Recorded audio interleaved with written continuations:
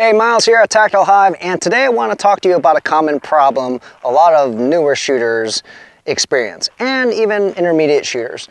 That is shooting low and to the left if you are right-handed, or low and to the right if you're left-handed. I'm a righty, so I'm going to be demonstrating this exercise addressing more of shooting low and to the left. But for those who are left-handed, just take everything I say and do the opposite. Okay? So when we are shooting low and to the left, it's typically not a problem with the gun. If your sights work properly and you saw your sights on the target when you pulled the trigger, there's something else that happened if you didn't hit your target. What is that? It's usually sympathetic movement with your hand or your fingers that is causing your sights to move at the very last second. It might be so minute and so fast that you don't even notice the movement of your sights, whether it's a red dot or an iron sight. So I want to share with you an exercise that can help you get past that problem or that challenge of shooting low and to the left, or if you're left-handed, once again, low and to the right. There are other things that you should practice, but one of them, this exercise, is going to focus on moving solely just your trigger finger. It's easier said than done, and you may have heard this many times from different firearms instructors, where when you are squeezing your trigger, pulling, pressing, whatever you want to call it, just move your trigger finger. But I alluded to sympathetic movement, and typically what's going to happen is your other fingers are going to come into play, whether it's because you get nervous, you're tense, whatever it might be. And I have a dry pistol right here. See, it's unloaded here. So if you see this here, I'm going to actually show you the muzzle. Focus on the tip of the muzzle here. If I squeeze these three fingers here, what happens is the tendency is to actually move the muzzle to the left and downwards. And I'm exaggerating. If I was left-handed here and I squeeze the bottom three fingers here, look what happens to the tip of the muzzle. It goes down and to the right. And this is the main culprit to a lot of people shooting low and to the left if you're right-handed, and vice versa for left-handed shooters here. So to alleviate that, this exercise is going to teach you and validate that if you just, well, teach you how to just move your trigger finger only, and also validate that you can do this. Meaning you can shoot accurately if you just move your trigger finger. So here for this drill, what's going to happen is we are going to start off very close. We are going to put a pasty up, a 1-inch pasty. It's very small. You might be intimidated by this target being very small. You're like, I'm never going to hit that. But you know what? We're only going to start from about 1 yard away. Okay, we're going to be 1 yard away, and we're going to aim at that pasty, but here's the deal. We're only going to use one hand, right? And we are going to grip the pistol just with our thumb and index finger and the web of our hand. These three fingers, which are commonly referred to as the three amigos in the firearms industry, we're not going to use them at all. We're going to keep them off here so that when we break the shot, we don't have any sympathetic movement. I already explained that with these three fingers, they typically will squeeze and move the gun.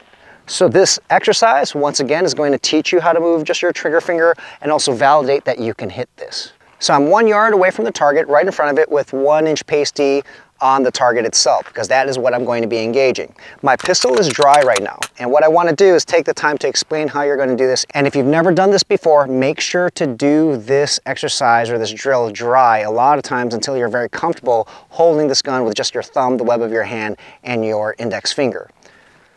So you're going to rack the slide, right, so that you can pull the trigger. Now remember, it's dry. But what you want to do is you're going to grip the gun as you normally would with one hand. And then what I want you to do is release the three amigos. These three fingers, just let go. And you can also, if it makes you comfortable, because we're dry right now, you can put your finger on the trigger when it's pointing down range, right here. So you have a little bit more stability. So your touch points are going to be the thumb, the web of your hand, your index finger, and even your finger on the trigger once you're here. But notice my three fingers are not touching the grip, okay? And what you're going to do right here is you're going to focus on that 1-inch pasty, and you're going to do dry fire shots here. Your goal is to break the shot, to press the trigger without disturbing the sights while they're on that pasty. Okay, so I did that right there. So that was a good rep. We're dry firing this here. So let's go over that one more time. So I'm here. An easy way to establish this drill, guys, you're gonna rack the slide here. Actually, you're stronger with your arms in, so what I would do here at this point is, now that our muzzle is downrange, what we can do is we can actually put our finger, just rest it on the trigger, just for now. This is just an exercise. You would not do this. You're just doing it for the sake of the drill, okay? Do not press the trigger whatsoever. You're just going to lay it, make contact with the trigger. Then begin to squeeze with your thumb and your index finger and the web of your hand, so there's pressure here. Then release your 3 amigos. You'll see this right here. It's very stable. Now I can extend my arm. I'm not putting any pressure on the trigger finger or the trigger whatsoever with my finger. I have my sights on the pasty or my red dot or whatever it is you're using. If you are using a red dot, just a quick aside, if you are using a red dot at this distance, your red dot is probably going to be right around here, depending on how high your red dot is over your muzzle, okay? So your barrel. So you have to consider that. If you're using iron sights, then you don't have to worry about that. So once again here, I have my grip. I rest my finger on the trigger. I just make contact with it. I squeeze with my thumb, web of my hand, and my index finger, then release the 3 amigos. This is a secure grip. Then I extend. From here, I am going to be looking at the target, and I'm going to focus on pulling the trigger straight to the rear, like I was touching my nose or saying, come here with my finger here. And that's all I want to do. I do not want to see my sights disturbed. So you're going to do this over and over and over again, okay? Over and over again. Every time you don't want the sights moving from that pasty. And when you finally can do this, let's say 10 times in a row, now you're ready to go live.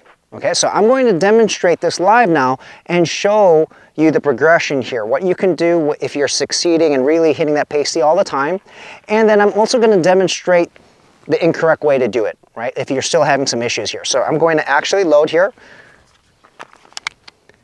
So now I'm hot.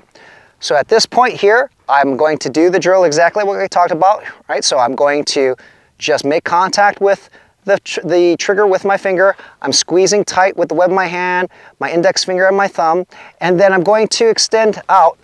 And what I want to do is I want to break the shot and just focus on pulling the trigger back.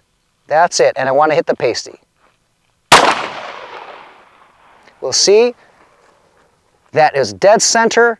That's exactly what I want because I'm focusing on just moving the trigger finger. So I'm going to do the same thing again. I'm going to pull the trigger finger straight to the rear. Same thing happens there. That is a good shot. So what you're going to happen here is, as you get comfortable with that, the progression is you could take a step back. So now I'm about 2 yards here. I'm going to do the same exact thing. One hand, squeeze very tight with the thumb, index finger, web my hand, get my sights on target, then focus on straight to the rear. Okay? So as we get more comfortable, we can move back. So now I'm going to go to 3 yards here. Okay, same thing here.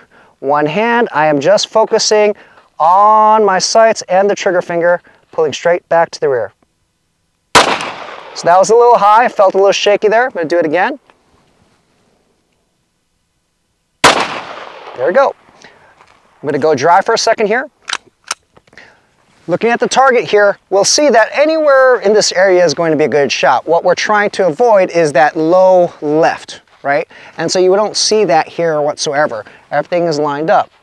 And this is something that if you can do this with one hand from 1, 2, or 3 yards, now imagine you have both hands on your gun and you're just focusing on not moving any other fingers, just your trigger finger, just the trigger finger.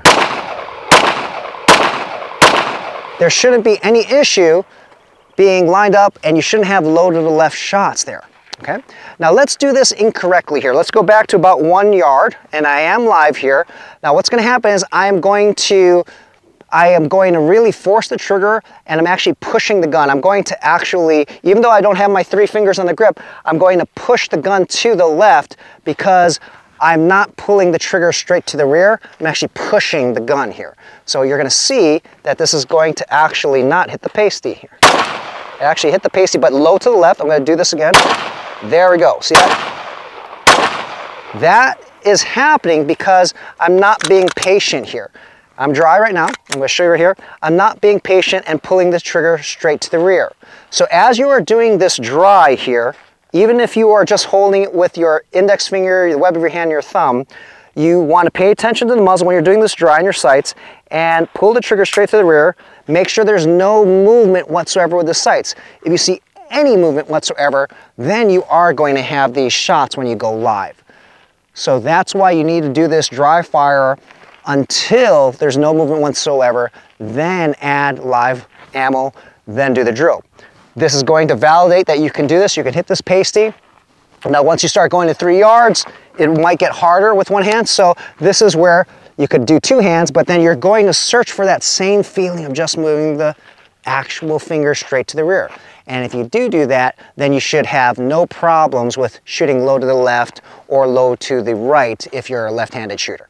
So that's a simple drill that will focus on one of the principles to proper trigger control, which is moving your finger, just your trigger finger, straight to the rear. You don't want to push the gun to the left, you don't want to push the gun to the right with your trigger finger, and also you don't want to activate the 3 amigos, which typically is the biggest culprit when you're shooting low to the left or low to the right.